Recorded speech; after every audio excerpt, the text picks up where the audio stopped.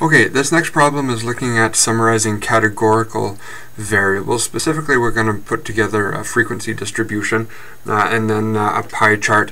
I'm going to produce a second video for the pie chart just to try to keep these as short as possible. So why might we want to do this? Well, in this exercise, we're looking at a sample of information, student responses to a survey on their preferences towards their statistics for business and economics course.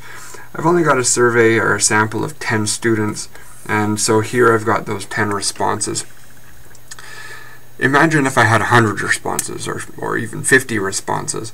It could be very hard for somebody to be looking at that data and to be able to easily identify trends or patterns or specific responses in this case that are the most common, least common.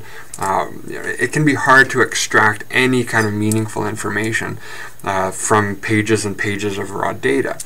So how can we then take all of that data and sort of summarize it in a easily digestible graphic that almost anybody could be able to interpret? So here we'll work with a small sample set. We just have 10 observations, and that just helps keep things simple for us.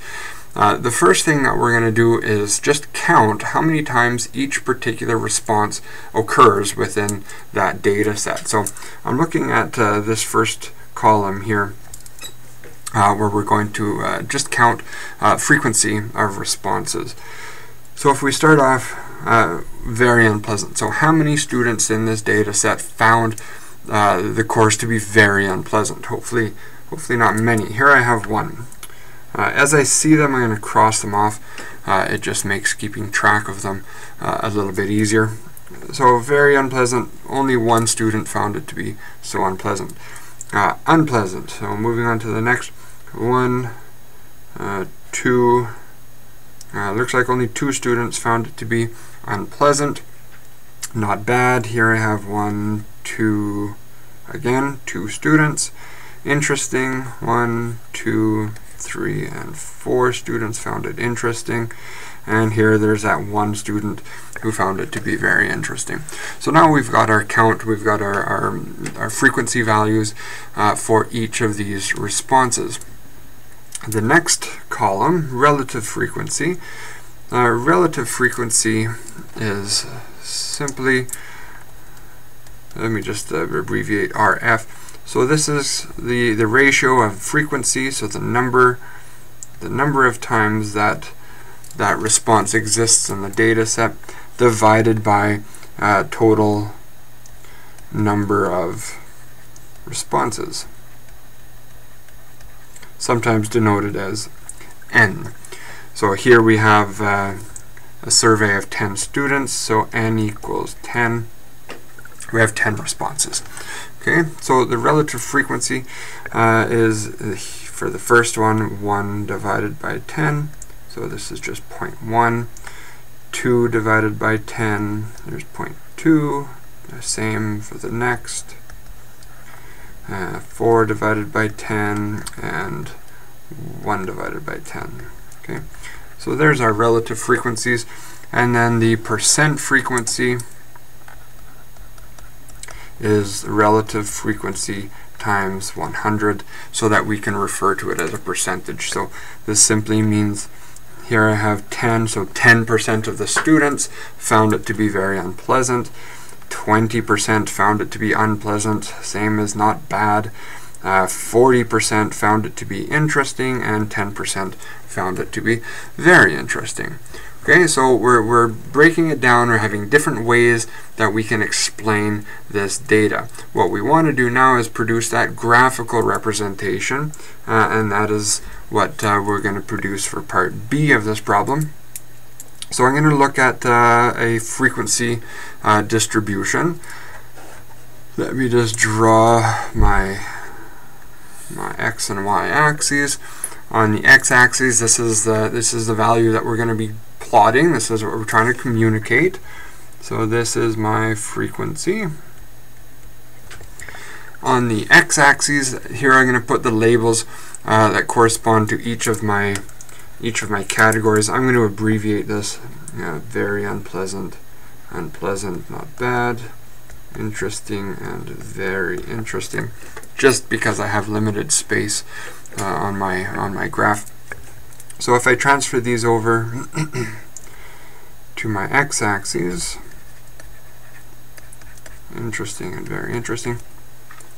So now I just have to transcribe these values from here over to my graph. So for the number of students who found it to be very uninteresting, here we just have 1. So I'll make this bar relatively short, fill it in, and I'm going to put the data labels on here too. Again, it just makes it easier to extract relevant information from a quick glance at the graph. Unpleasant, here I have 2 students, so I'll make that roughly twice as tall.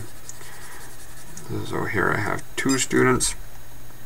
Not bad, this was also 2 students, so same height. Not bad.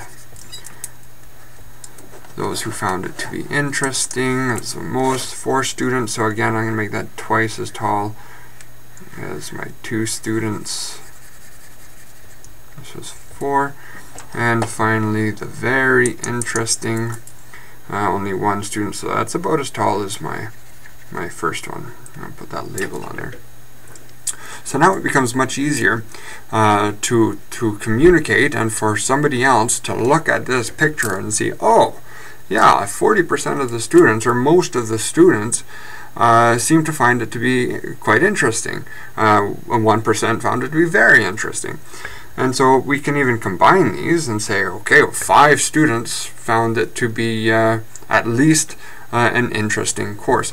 So this graphical summary now makes it just that much easier for somebody else to look at and to be able to understand what's happening in that data. If I were to consider part C here, produce a bar graph to illustrate relative frequencies, we don't actually have to change much, because the relative sizes of each of these, this is still going to be twice as big as this, and this is still going to be twice as tall as this. So the number of responses doesn't change. The relative magnitude or size of each of these bars in the bar graph doesn't change. All that changes is, instead of on the y-axis having only frequency, now this is relative frequency, and all of my values, actually I don't even have to erase them completely, because here these are now just going to be 0.1, 0.2, 0.2, 0.4, and 0.1. So now I'm just taking these values here and moving them over. So it really doesn't change the nature of that graph. Had we graphed percent frequency, same thing. We just change the scale on that y-axis, and nothing else is affected.